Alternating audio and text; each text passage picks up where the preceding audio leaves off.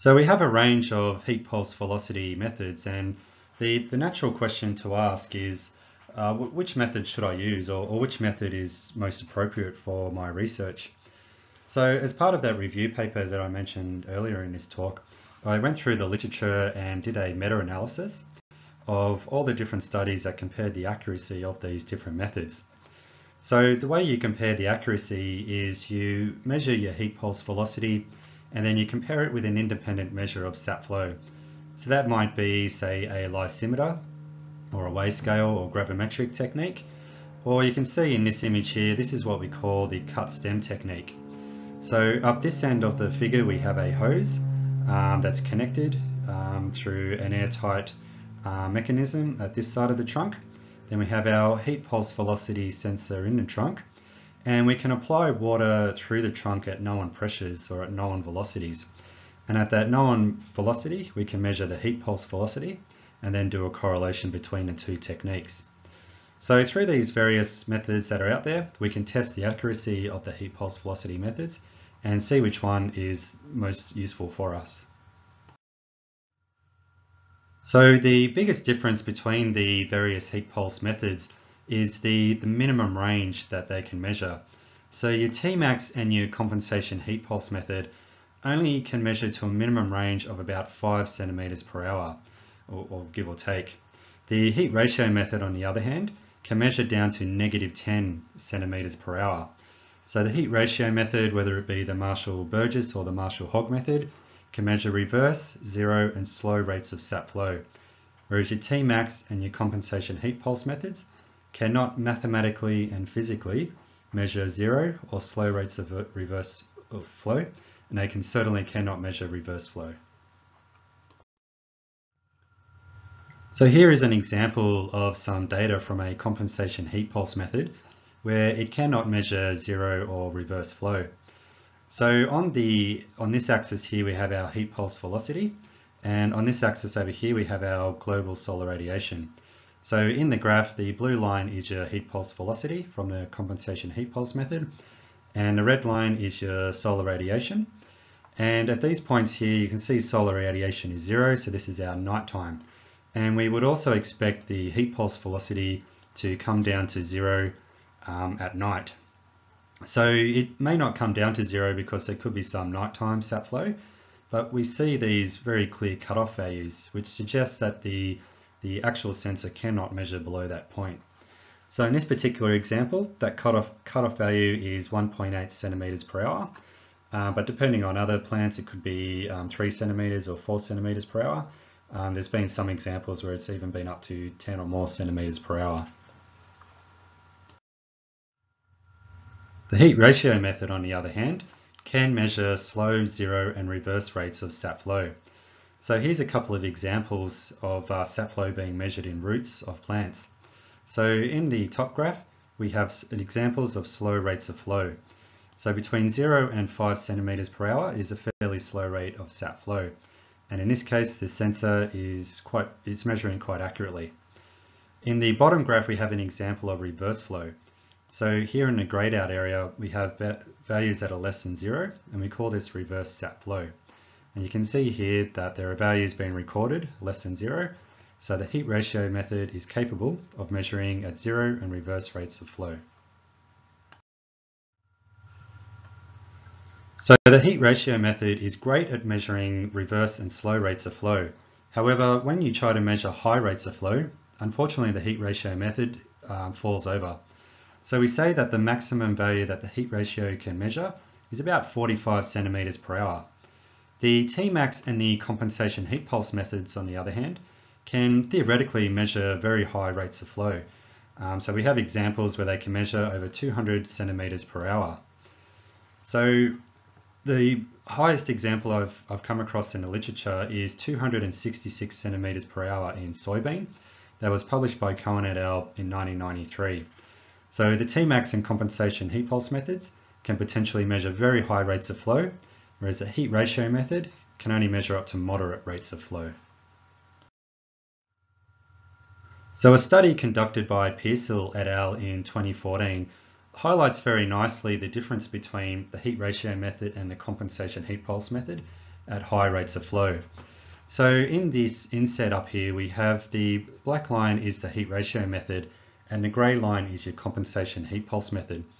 And you can see here that the black line is more or less stopping at about 30 centimeters per hour, whereas the grey line is getting above 50 centimeters per hour, and in this day over here it's above 150 centimeters per hour. In the larger graph down the bottom here, we have an extended data set of about 2 weeks, and we can see that quite consistently the heat ratio method is stopping at about 30 centimeters per hour, but the compensation heat pulse method is measuring well above 200 centimeters per hour. So at high flows with the heat ratio method, what you see is a flat top or U-shaped data, and that means that that method can no longer measure at high rates of flow. So the natural question to ask is, why can't the heat ratio method, and this includes both the Marshall-Burgess and the Marshall-Hogg method, why can't they measure at high rates of flow? And it all comes back to the probe configuration. So you might or just think back to a few previous slides where we looked at the probe configuration, and we have the heater and the downstream probe and the upstream probe, and the distance between them is only 6 millimeters. And the heat ratio method, you would also recall, measures the temperature at 60 seconds after the heat pulse. So what we can simply ask ourselves is what distance has the heat pulse traveled up the stem, or what distance has the heat pulse traveled downstream 60 seconds after the heat pulse? So here's just a couple of examples here, and these diagrams on this graph are just meant for conceptual reasons, so don't take them too literally.